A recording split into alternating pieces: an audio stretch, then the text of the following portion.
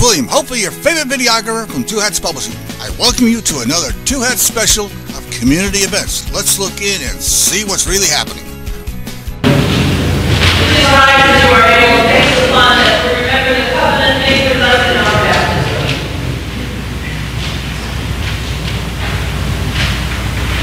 In the name of the Father, and the Son, and the Holy Spirit. Amen. Almighty God, to whom all hearts are open, all desires known, and from whom no secrets are hid, cleanse the thoughts of our hearts by the inspiration of your Holy Spirit, that we may perfectly love you and worthily magnify your holy name.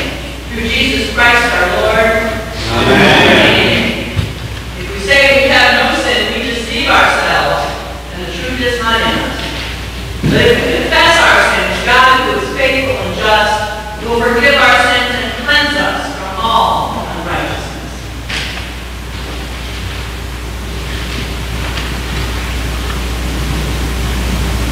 Most merciful God, we confess that you are unjust to sin and cannot be reconciled. We have sinned against you in thought, word, and deed, by what we have done and by what we have left undone. We have not loved you with our whole hearts. We have not loved our neighbors as ourselves. For the sake of your Son, Jesus Christ, have mercy on us. Forgive us, renew us, and lead us, so that we may delight in your will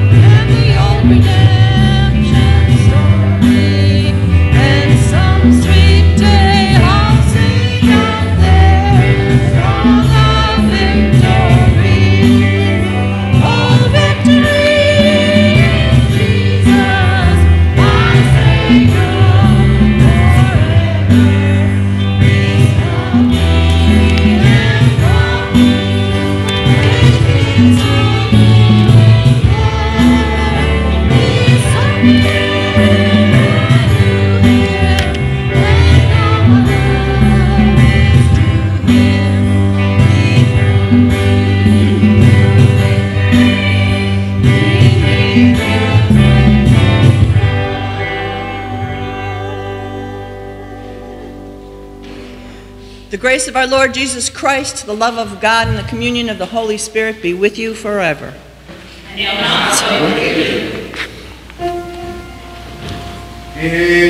peace, let us pray to the Lord. Lord, have mercy. For the peace from above and for our salvation, let us pray to the Lord. Lord, have mercy. For the peace of the whole world, for the well-being of the Church of God, and for the unity of all, let us pray to the Lord. Lord, have mercy. For this holy house, and to all who offer here their worship and praise, let us pray to the Lord. Lord, have mercy. Help, save, comfort, and defend us, gracious Lord.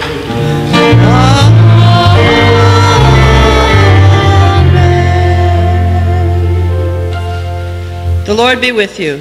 And also with you. Let us pray. Holy God, through your Son you have called us to live faithfully and act courageously. Keep us steadfast in your covenant of grace, and teach us the wisdom that comes only through Jesus Christ, our Savior and Lord, who lives and reigns with you in the Holy Spirit, one God, now and forever. Amen. You may be seated.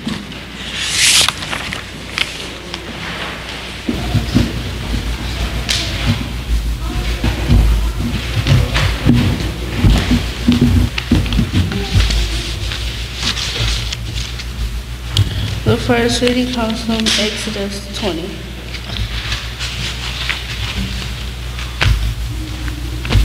God spoke all these words.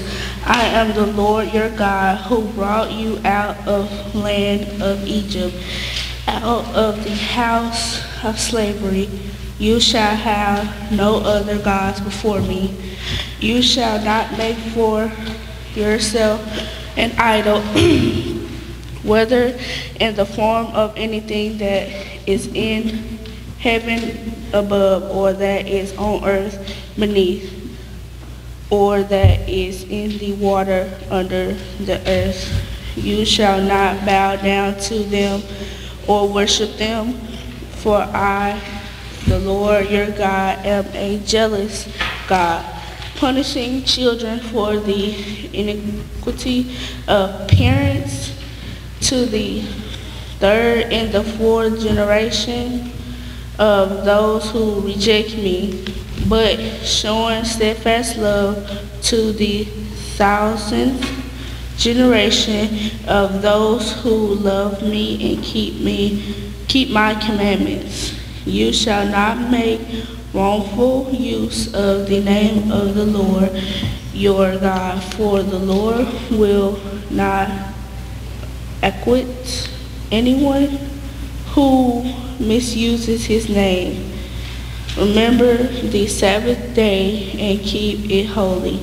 6 days you shall labor and do all your work, but the seventh day is a Sabbath to the Lord your God. You shall not do any work, you, your son or your daughter, your male or female slave, your livestock, or the alien resident in your towns.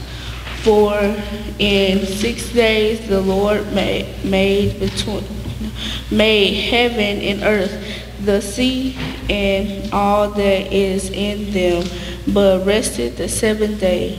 Therefore the Lord blessed the Sabbath day and consecrated it. Honor your father and your mother, so that your days may be long in the land that the Lord your God is giving you. You shall not murder, you shall not commit adultery, you shall not steal, you shall not bear false witness against your neighbor, you shall not covet your neighbor's house, you shall not covet your neighbor's wife, or male or female slave, or ox, or donkey, or anything that belongs to your neighbor. The holy wisdom, holy word. Thanks be to God.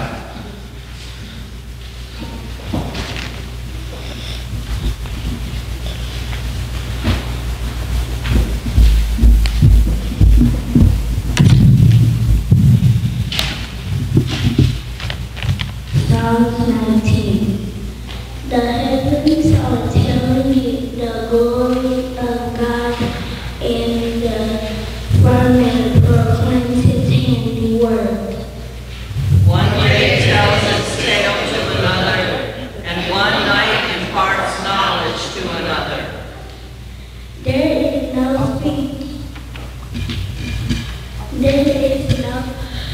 There is no speech, nor their words, their voices is not heard. There is sound that's gone out to all things, and there is the beginning of the world, where God has pitched his tent for the sun.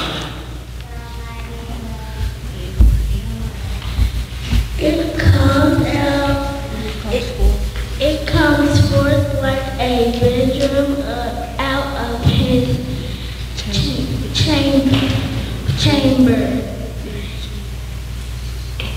It rejoices like a champion to run its course.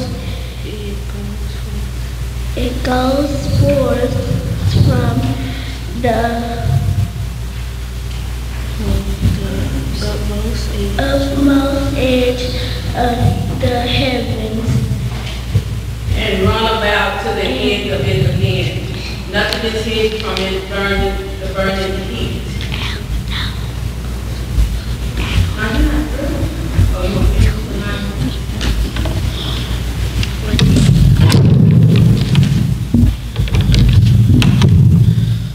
The teaching of the Lord is perfect and revives the soul. The testimony of the Lord is sure and gives wisdom to the simple.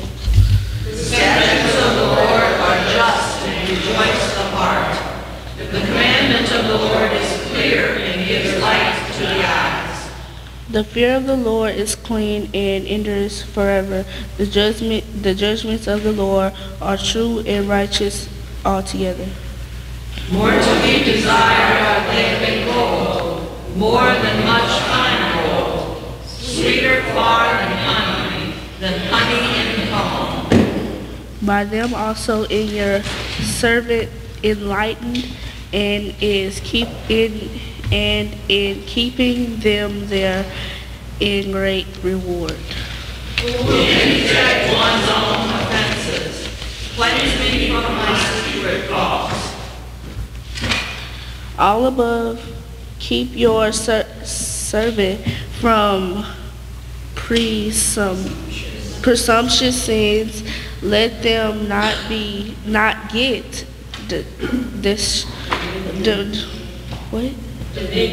dominion over me. Then shall I be whole and said and innocent of a great offense. Let the words of my mouth and the meditation of my heart be acceptable in your sight, O Lord, my strength and my Redeemer.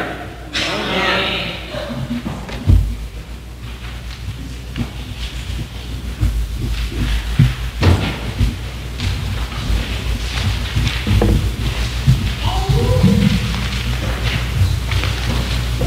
First Corinthians. The message about the cross is foolishness to those who are perishing, but to those who are being saved, it is the power of God. For it is written, I will destroy the wisdom of the wise, and the discernment of the discerning I will draw.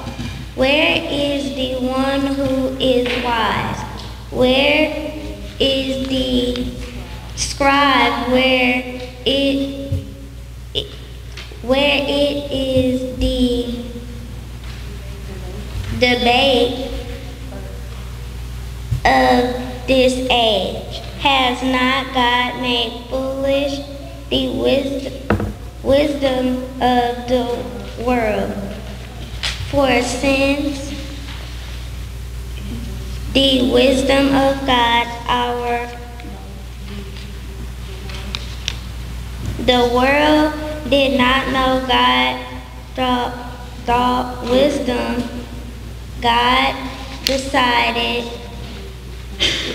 through the foolishness of our proclamation to save those who believe.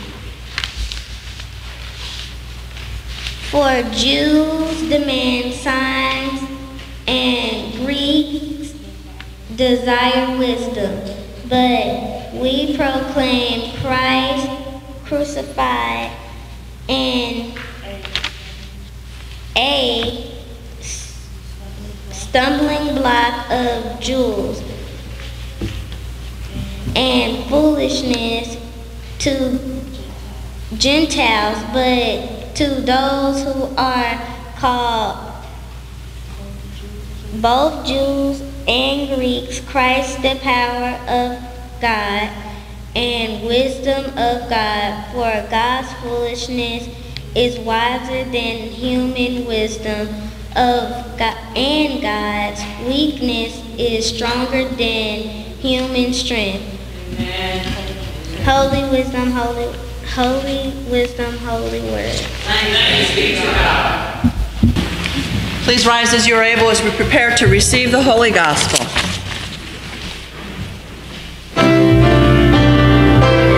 Turn to the Lord your God, for he is gracious and merciful, slow to anger and abounding in steadfast love.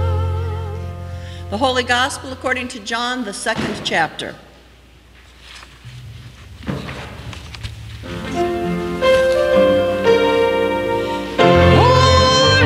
to you, O Lord.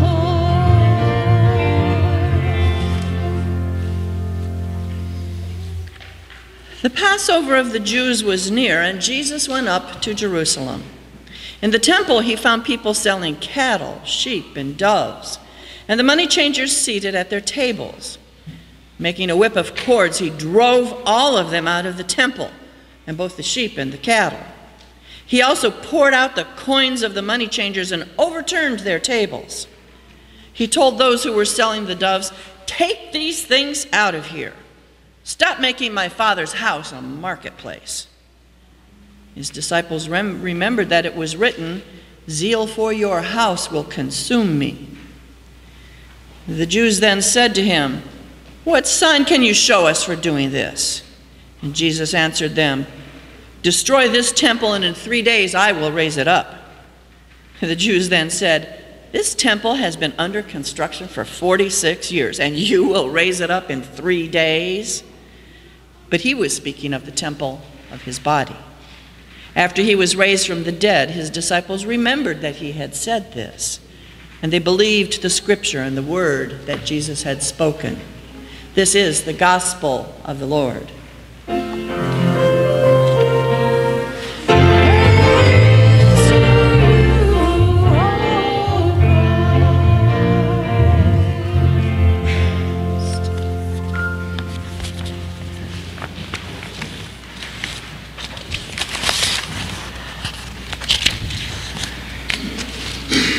Today's lessons are a little confusing. They don't quite seem to go together somehow. But I think they're all about where do we find wisdom? Where do we find the wisdom of God? And we know that the Jewish people understood that wisdom resided in the law, and the law was kept in God's house, and everything in the temple that happened there, and they were the stewards of the wisdom. But today's lesson challenges that. Sometimes people look at this story and they use it as an example about how even Jesus got angry, that even Jesus got fed up. And so anger in a righteous cause is okay. But I don't think that's the main lesson that we're supposed to get from this. But it helps us understand. And maybe it helps us feel a little more the humanity of Jesus. Because, I mean, after all, haven't you ever had a time when you had just had enough? And I'm over it. That's it. I'm done. One of those times when you just stood there and you gritted your teeth and you held your breath and you did like your mama taught you and counted to 10, or maybe you had to count to 50, and maybe you turned away and walked away. Maybe you've done it many times because you just don't like what you see going on. But you aren't sure you should speak up or stand up or interfere. But then finally there comes that point and you just can't turn away one more time. You just can't grit your teeth hard enough. And you've had enough and you decide you can't be silent. And so you speak out. And maybe you just do something kind of fairly dramatic. I don't know what that might be in your case. But looking back on it, you think, well, maybe that wasn't the best way to handle things. May not have been all that smart. But we all reach that tipping point, that breaking point where enough is enough. Have you ever had a time like that? I'm a mother of 5 children. I've had times like that. Take a moment and search your memory, and maybe then this story of Jesus cleansing the temple will resonate with you or hit a little bit closer to home. Or turn on the TV and listen to the news. Or look at Facebook or Twitter and see what's going on. It seems that we live in a time right now when this is happening all around us. You've seen it. The women are speaking up. Somehow the incident with Harvey Weinstein, some behind-the-scenes producer in Hollywood, and what happened with him, and when one person had had enough, a flood came forth of women speaking up about harassment and abuse that had gone on for too long, been accepted in the good old boy network and the this is just business the way that it's always been done. And the hashtag #MeToo movement gained ground and is still rolling. And after the school shooting at Parkland, the children, the youth, the teenagers, not even old enough yet to vote, but they're speaking up, and they're marching, and they're showing up in the halls of legislatures, and they're saying enough. We've seen our friends and our teachers massacred again. And we may not have the answers, but enough's enough. And so they give a dramatic answer and action. And again, there are the people who don't like that they're not keeping their place. But again and again, people are saying enough is enough. Something has to change. We seem to have reached a tipping point in our society when many different groups are no longer willing to stand by and let business as usual go on. Instead, it seems that there are more and more people tipping the scales toward justice. Just as Jesus is tipping over the tables of the money changers in the temple today. Enough is enough. Stop making my Father's house a marketplace. When Jesus entered the temple that day, he found more than just the corruption of the commercialization of religion. What probably upset him most was that he found a faith that had become stale. It had become in so many ways downright dirty. People were taking advantage of others, and ritual had become more important than the condition of the heart of the worshipers. What Jesus did, I believed, was to challenge a religious leadership and a status quo that had become smug in their authority. They knew where wisdom resided. It resided with them. They were the keepers and the teachers of the law. They were the judges and the scribes. It was a hypocritical religious system that had become far too comfortable with how things were and far too convinced that they owned all the truth and had a control over it and had a right to have control over it. But it was a system that desperately needed to change. And so here comes Jesus, like a wrecking ball. And things are going to tumble, and things are going to get turned over. Because the faith community at that time was so wrapped up in rules and ritual and rightness according to the law that a fresh revelation of God, a sincere experience of connection to God and God's heart, just couldn't even seem to get through. It was impossible for them to see because they were blinded by the obstacles that hindered their ability. Obstacles placed there by people who said, this is the way it shall be, ever has been done, and you better not mess with it. We will tell you who's in and who's out. We will tell you what you can and cannot do, what you must and must not believe. Obstacles. So as was written in the story of Elijah and Samuel, that very damning sentence that said, and the word of God was rare in those days. That's what Jesus walked in on.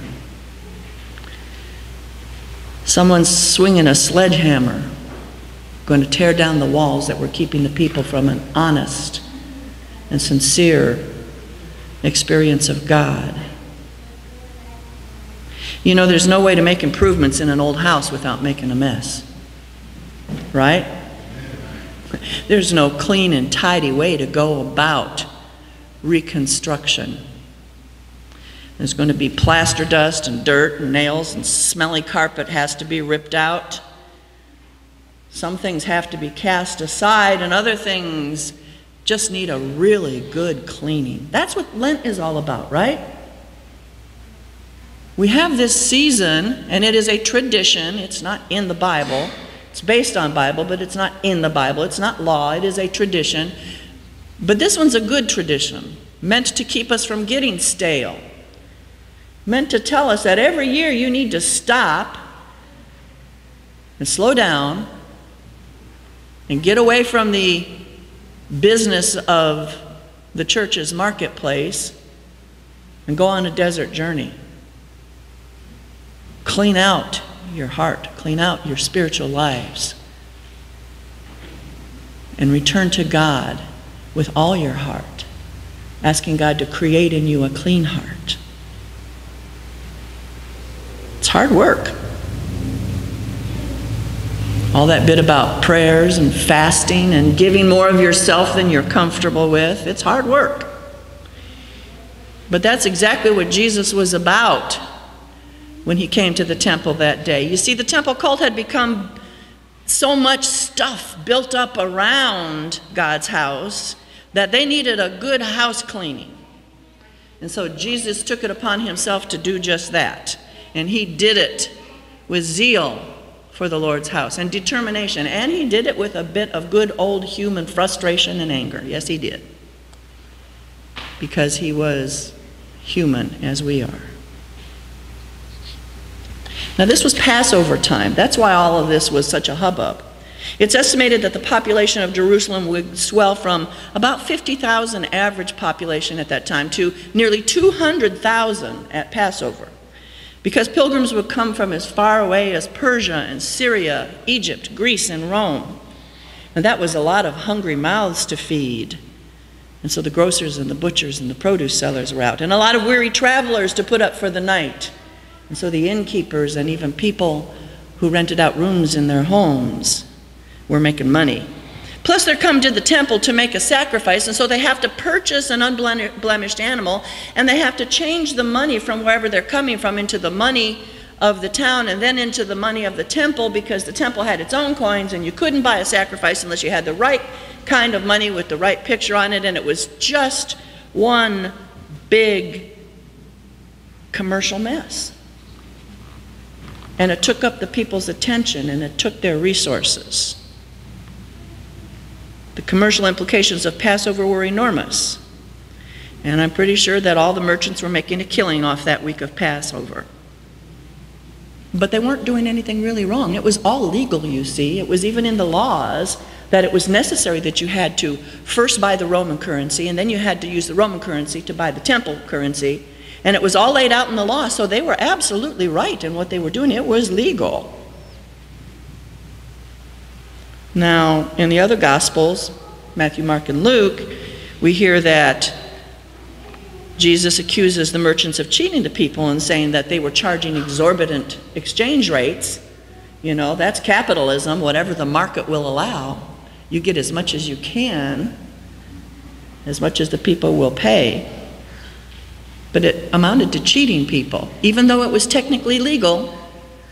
And then Jesus says, my house shall be called a house of prayer, but you're making it a den of robbers. So while what they were doing was technically legal, it was far from right or righteous. But even that was not what was making Jesus really angry, at least not in John's interpretation. As far as John is concerned, Jesus is upset because all this buying and selling has twisted the meaning of temple and of church and of worship. All this selling has intruded on the sacred space meant for worship, spoiling and dirtying a place that's meant to be holy. In John's Gospel, Jesus says, take these things out of here and stop making my Father's house a marketplace. Which seems to indicate that Jesus was upset about the fact that the house of God had become something more like a place of business than a place of true and sincere worship. The commercialization of the sacred space was taking over, and an encounter with the Holy One was becoming a commodity that would be bought and sold like a ticket to a Broadway show. Does any of that sound familiar? Fireworks for the God and Country show. Send me your money and I'll send you this blessed rag with the sweat from my brow as a prophet of God. Or send your money and I'll send you this picture. And you pray these 5 things and God will bless you with abundance. Commodity being bought and sold in the house of God. And then Jesus goes on to say this thing which doesn't seem to connect at all. You know, the leaders are saying, Jesus, what right do you have to come in here and act like this? Everything we're doing is legal. It's traditional. It's written in the law. Why are you doing this? And instead of explaining himself, what Jesus says is, destroy this temple and in 3 days I will raise it up again.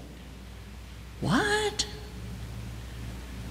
There he is, standing in the middle of a literal brick and mortar temple at the time he says this. And so it seems obvious that Jesus was talking about the building. At least it seemed obvious to them, the disciples and the Pharisees and the temple leaders. And everyone who heard him responded the same way. What are you talking about? It has taken us 46 years to get this temple built to this point, and it's not even done yet. We still have work to do on this temple, and you're telling us that you're going to tear it down and raise it all back up in 3 days? You're crazy. You're a crazy man. But Jesus doesn't reply to this. And the disciples don't get it until after the resurrection, and they look back and they realize that what Jesus was talking about was himself as the temple of the living God. He was trying to tell them, you have the wrong focus. They were obsessed with brick and mortar. Their mention of how long it had taken them to build the temple was a sign that they had lost their way. They no longer had the radical faith of an outrageous belief that the living God actually dwelled among God's people. To many, the religious people of Jesus' day had forgotten all the mighty acts of God in salvation when God brought them out of bondage and into freedom. So Jesus is trying to teach that God doesn't really dwell in anything made by human hands. God does not live in the tabernacle, inside the Holy of Holies, behind the curtain, behind the blah, blah, blah, and doesn't show up just on the high holy days. No, God is present in God's people. God tabernacles with God's people. Jesus is trying to teach them that they are supposed to be the bricks and stones made up of the hearts and lives of God's people. But somehow, the religious, the traditional, the church of the status quo of the day saw it that the temple was their own accomplishment. And therefore they could do whatever they wanted because after all, it was their church. And I wish that this too did not sound so familiar. But in Jesus, this incarnated divine person, this Emmanuel, God with you, God with us, Jesus is saying, no, I'm the new temple. This is the new covenant, and you don't understand it now, but you're going to catch on later. I am the new temple, and by extension, you as the church are the new temple through the gift of the indwelling of the Holy Spirit. You are the church, and I don't mean this historic building on Martin Luther King Jr. Boulevard. So by now you may be asking, okay, Pastor, get to it. Where's the relevance? What does this have to do with us? Well, my answer would be just this. What they had forgotten in the doing and being of church, what they had become stiff-necked and rigid about, is forgetting that God's laws always, first and foremost, were given out of love, so that we might know how best to live in a loving relationship, first with God and then with one another. We memorize the 10 Commandments, we argue about them, we write theology about them and how they do or do not apply, especially that one about do not murder, do not kill. When is it okay to kill God? And we talk about that, but we forget that it was given out of love, and so we should always approach the law from a perspective of love. You see, the trade at the temple was legal. They weren't doing anything technically wrong, but it certainly was not loving. It was greedy. It exploited the traditions of the church, and it took advantage of people. The temple traditions were all prescribed by the laws and performed according to the rules protected by the priests, the scribes, and the Pharisees, but the worship had become an end to itself rather than the means to love God and praise God and come into God's presence. The worship had become empty of love for God and God's love for God's people. It had become all about the law. And then along comes Jesus. And in that radical, foolish wisdom of the cross, he will suffer and die. He will lay down his life, and in John he later says, nobody takes it from me, I give my life as a final sacrifice so that you can be reminded that God so loves the world, that it all began in love, even there on Sinai with the giving of the law. And so in this act, the wisdom of the cross is the foolishness that counters the world. The law of the cross becomes the law of love.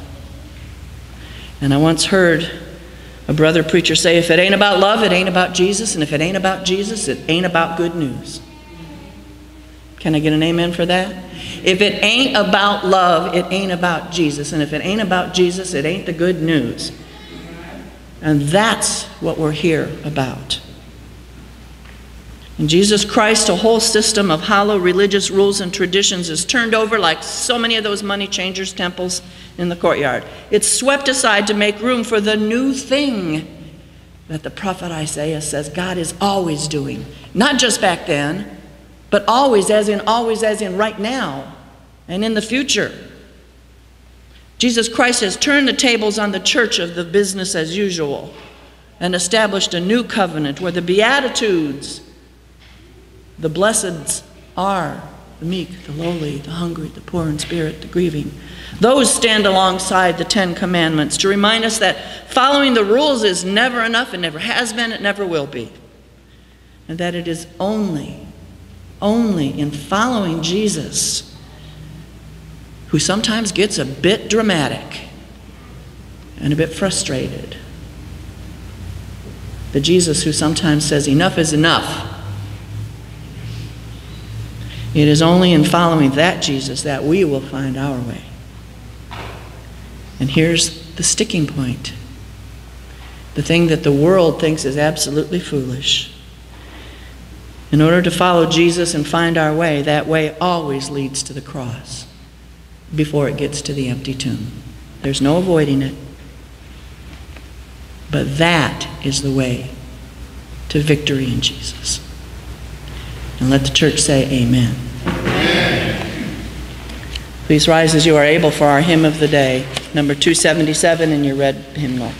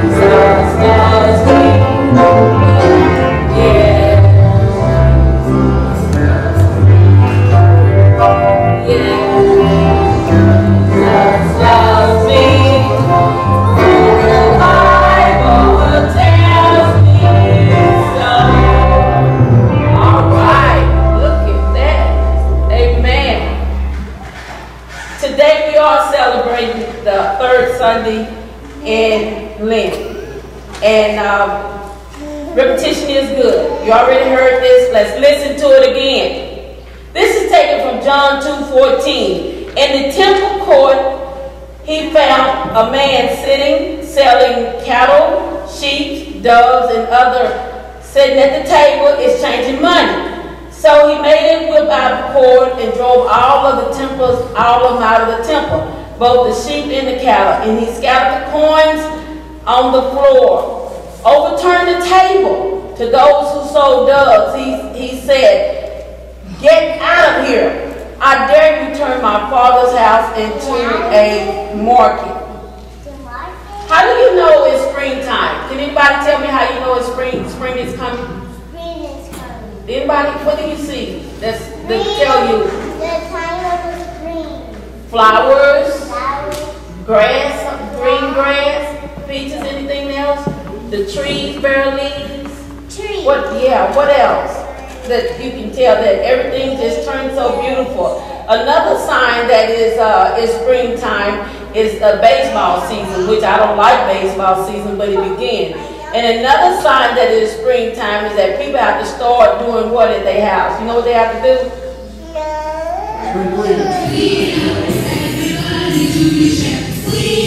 Clean up. You know that? Sing it. You know it?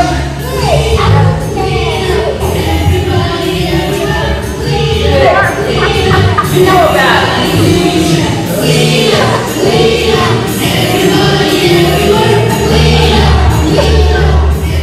Amen. So, clean up. Look at the baby. She knows it's clean up time. She's happy. You ready to go home and clean up? So I have here the mop bucket and a broom and sponges and towels to clean the windows. And do you have clean up time at your house? Yes? No. You have clean. What do you clean up? I clean up the windows. You clean the windows? Oh, you're a good baby. You're a good baby if you clean the windows. So I have all this stuff that we use to clean up. And this morning I want to tell you about a time when Jesus did some spring cleaning. It was a time for the annual Passover celebration. So Jesus travels to Jerusalem. And he arrived in Jerusalem. And Jesus went to the temple and he couldn't believe that they was in the temple selling sheep and doves. And he just couldn't believe it. And then there was a table that was set up for the money changers so that the people could change their money to pay the tax, the temple taxes. And it looked more like a carnival than a house of worship. Jesus told them, Jesus did not like what he saw. He became angry and he made a whip from a cord and he drove the cattle and the sheep. He drove them out of the temple. And he went to the table and he just threw that table over and just threw the coins all on the floor. To those who were selling the doves, he said, "Get out of here. I dare you turn my father's house into a market." Yes, I would say that Jesus was cleaning the temple that day. And as we think about Jesus cleaning the temple, we should also think about other cleaning and the cleaning that we need to do. So we're in the spring cleaning, but it has to become much more than just the spring cleaning. It's a time to look inside of yourself to see if there's anything in us that needs to be changed. Are there some areas in your life that Jesus needs to change to do some spring cleaning? I know there are some areas in my life that I pray to Jesus daily to help me to change. So think about the areas in your life that you need to do some spring cleaning. Me. You're going to do some spring cleaning. Okay, let's bow our heads in prayer. Dear Heavenly Father, during this time when we think of spring cleaning, we ask you to forgive us for what we do wrong and to make us clean. We said, help us to clean ourselves inside, Lord. In Jesus' name we pray. Amen.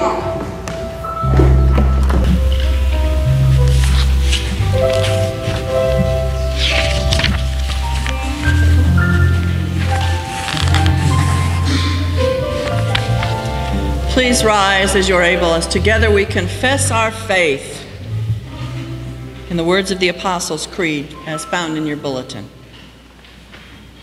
I believe in God, the Father Almighty, creator of heaven and earth. I believe in Jesus Christ, his only Son, our Lord. He was conceived by the power of the Holy Spirit and born of the Virgin Mary. He suffered under Pontius Pilate, was crucified, died, and was buried. He descended into hell. On the third day, he rose again. He ascended into heaven and is seated at the right hand of the Father. He will come again to judge the living and the dead. I believe in the Holy Spirit, the Holy Catholic Church, the communion of saints, the forgiveness of sins, the resurrection of the body, and the life everlasting. Amen. Renewed in the promises of baptism, let us pray for the church, the world, and all who are in need. We pray for the church. Lead us faithfully in the way of the cross. Unite us as one body in Christ.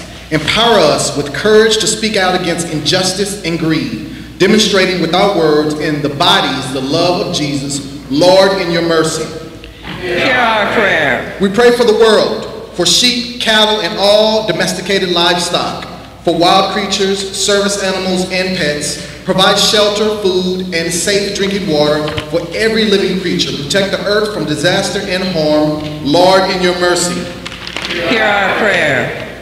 We pray for the nations. Teach us to honor one another as you command. Protect refugees and immigrants fleeing from their homes in search of safety and freedom. Guide lawmakers, peacekeepers, and all who work towards reconciliation and justice. Lord, in your mercy, hear our prayer. We pray for those in need, for those who lack what they need for daily life, for people whose lives are consumed by their possessions, for those who grieve, for all who are ill, especially for Glendale Anderson, Rosa Barge, Doris Billups, Bruce Christie, Lula Cleveland, Samantha Castillo, Charlene Fuller, Dexter Fuller, Zerlene Fuller, Rosie Henderson, Helen Jackson, Tommy Jackson, Emma Jones, Marie Livier and her mother, Terry Smith, Mary Smith, for the life and ministry of Mount Olive Lutheran Church, for the leaders of our congregations, our Pastor Deb, and for our Bishop Eric and Liz,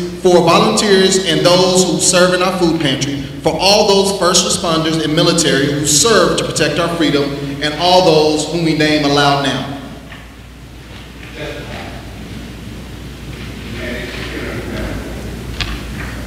Tori and Rodney Brown. David Bryant. For Leah, for Mandy, and for Jesse. Lord, in your mercy, hear our prayer. We pray for this assembly, for those preparing for baptism or confirmation, and for their families, sponsors, and faith mentors, for Bible study leaders and participants, for our leaders in Thanksgiving, for depth of wisdom and experience they offer. Lord, in your mercy, hear our prayer. We remember with gratitude those who have done before us. Inspire us by their witness and example.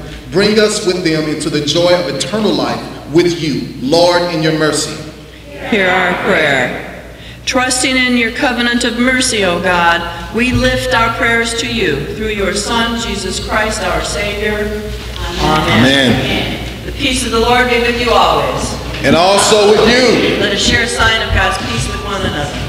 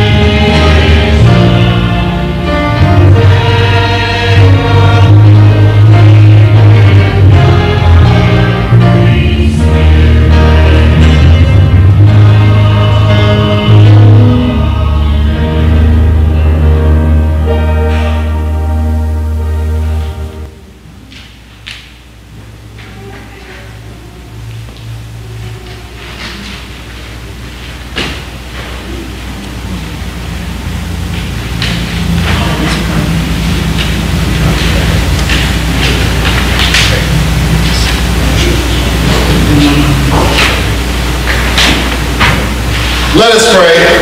Merciful God, receive the sacrifice of our praise and thanksgiving and the offering of our lives, that following in the way of the cross, we may know the joy of the resurrection through Christ our Lord. Amen.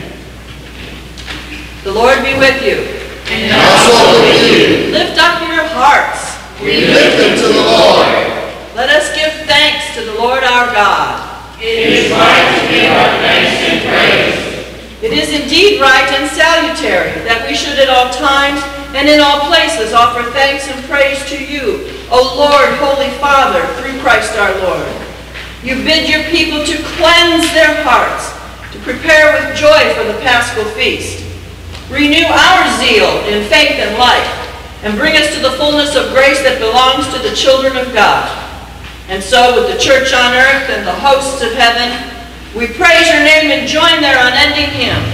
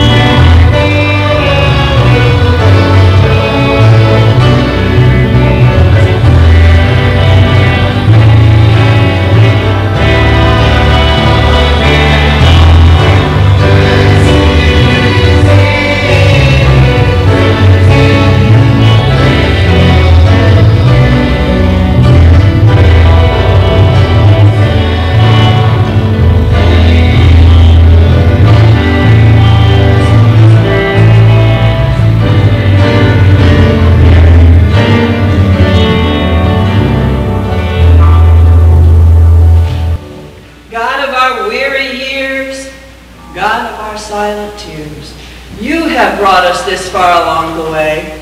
In times of bitterness, you did not abandon us, but guided us into the path of love and light. In every age, you sent prophets to make known your loving will for all humanity. The cry of the poor has become your own cry. Our hunger and thirst for justice is your own desire.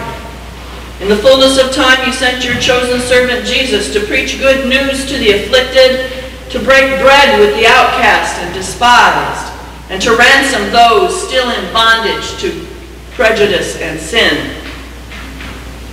In the night in which he was betrayed, my Lord Jesus took bread, he broke it, he gave thanks, and he gave it to the disciples, saying, "Take and eat. This is my body given for you. Do this for the remembrance of me." And in the same way, after supper, he took the cup. He gave thanks, and he gave it to them to drink, saying, "This cup is the new covenant in my blood, shed for you and for all people for the forgiveness of sin. Do this for the remembrance of me." As often as we eat of this bread and drink from this cup, we proclaim the Lord's death until he comes again. Christ has died, Christ is risen, Christ will come again. Remembering, therefore, his death and resurrection, we await the day when Jesus shall return to free all the earth from the bonds of slavery and death. Come, Lord Jesus, and let the church say amen. Amen. Send your Holy Spirit and advocate to fill the hearts of all who share this bread and cup with courage and wisdom to pursue love and justice in all the world. Come, Spirit of freedom, and let the church say amen. Amen. Join our prayers and praise with your prophets and martyrs of every age, that rejoicing in the hope of the resurrection, we might live in the freedom and hope of your Son. Lord, remember us in your kingdom and teach us to pray. Our Father, who art in heaven, hallowed be thy name. Thy kingdom come, thy will be done, on earth as it is in heaven. Give us this day our daily bread, and forgive us our trespasses, as we forgive those who trespass against us. And lead us not into temptation, but deliver us from evil. For thine is the kingdom, and the power, and the glory, forever and ever. Amen. Come, return to God with all your heart. Receive bread for the journey and drink for the desert.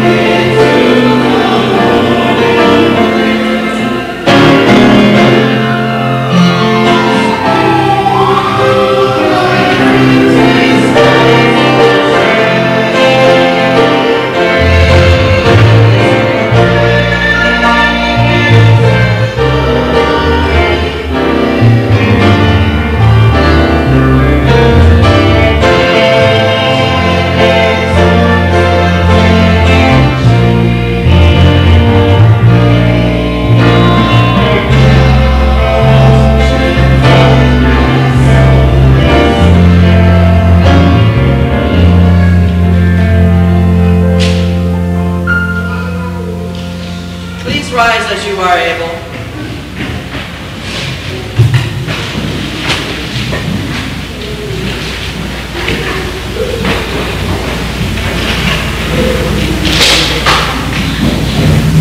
Now may these precious gifts of the body and blood of our Lord and Savior Jesus Christ strengthen us, keep us, and unite us in his grace, now and forever. Amen.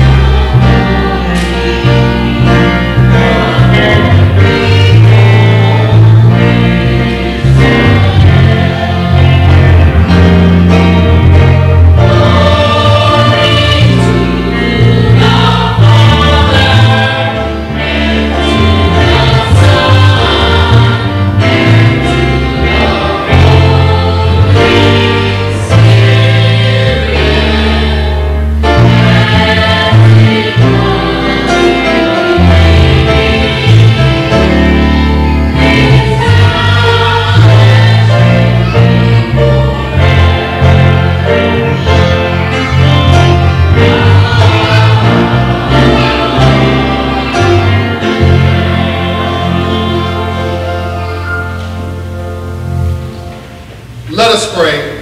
Merciful God, accompany our journey through these 40 days. Renew us in the gift of baptism, that we may provide those who are poor, pray for those in need, fast in self-indulgence, and above all, that we may find our treasure in the life of your Son, Jesus Christ, our Savior and Lord. Amen. You may be seated. We do have two events coming up that we are invited to. The first one, and there should be, there's still some pamphlets back there for this, Joe? There should be. The Role of the Church in Undoing Racism, a workshop that's being offered next weekend from Friday evening at 4 o'clock until 9 and then all day Saturday. This is being sponsored by our own NTNL Synod, and we have some wonderful speakers lined up. And it's really about how do we have these difficult conversations around the fact that racism, systemic and institutional, is still a part of our experience, even in the church.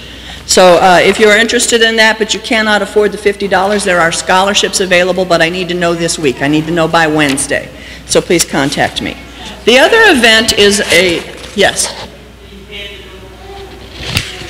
No, they need to know ahead of time. There has to be registration. It's limited to 40 people. If you can register ahead of time, you can pay at the door, but they need a count. They have to have the registration ahead of time. The other thing is, Joe, could you hold up one of those flyers for the Interfaith Seder? As you know, our own Holy Communion, our holy meal in which we remember God's saving acts, is closely related to the Jewish Passover meal. And a Seder is the particular liturgy and celebration that the Jewish people use every year to remember God's mighty acts of salvation in their midst. So they are hosting, the Jewish community of Dallas is hosting this annual event, and it's this year it is, the theme is Justice and in memory of the legacy of Dr. Martin Luther King.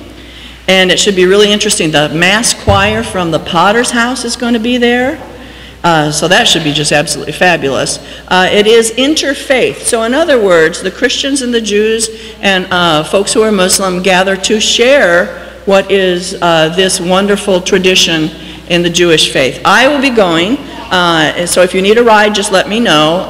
The cost is $20, but if you can't afford it, let me know. We'll see that it's covered.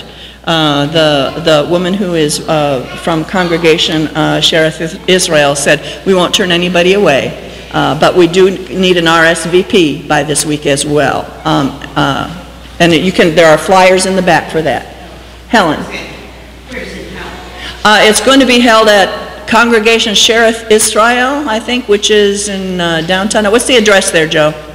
9401 Douglas Avenue. So it's like right a little ways north of downtown. So it's not far. Drake.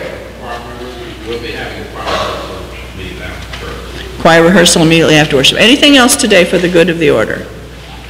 Then please rise and prepare to receive the benediction.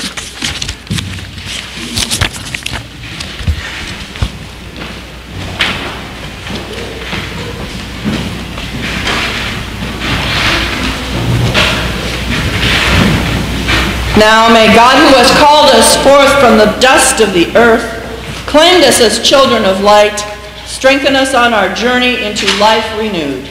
And may the Lord bless us and keep us. May the Lord's face shine upon us with grace and mercy, and the Lord look upon us with favor and grant us peace. In the name of the Father, and the Son, and the Holy Spirit. Amen. And our closing hymn is Just a Closer Walk with Thee, number 156 in our red hymnal. 6 in our red hymnal.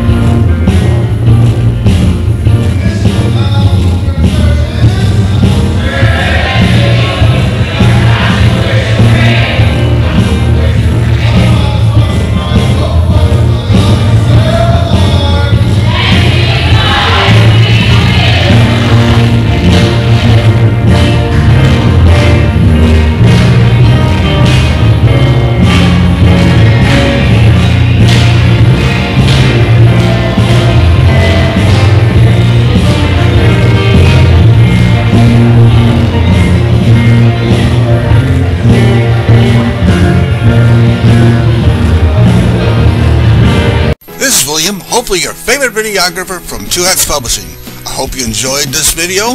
If you like it, please leave comments below, or like, follow, or subscribe to us and get notices of all our videos. We love it, even when you call.